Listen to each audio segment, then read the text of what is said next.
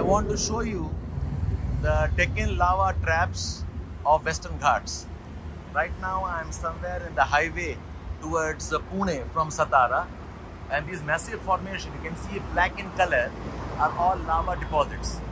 These lava outflow must have happened around 60-65 million years ago from the volcanic eruptions of Reunion Islands or Reunion hotspots. You can see on both my sides, these are those parts of the Western Ghats, and on the top, the weathering of these rocks give us the black cotton soil, the very fertile soils that make up good parts of Maharashtra.